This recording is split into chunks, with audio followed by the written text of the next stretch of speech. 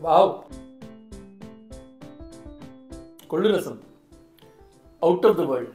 How we make tasty kollu rasam? Vango, I'll show you. Wash the horse gram nicely. Then we're going to add it to a pressure cooker. Add water, tomato, turmeric powder, and we're going to pressure cook this for at least 6 to 7 whistles on low flame. Next, while it's cooling, we're going to make the rasam powder. Let's check the horse gram. It's well cooked. I'm going to mash it well using a sieve.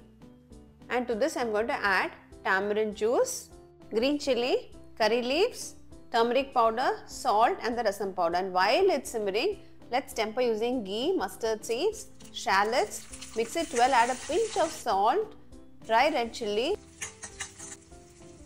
And now add some coriander leaves and switch off the rasam and add the tempering into the rasam. Our super healthy kollu rasam is now ready.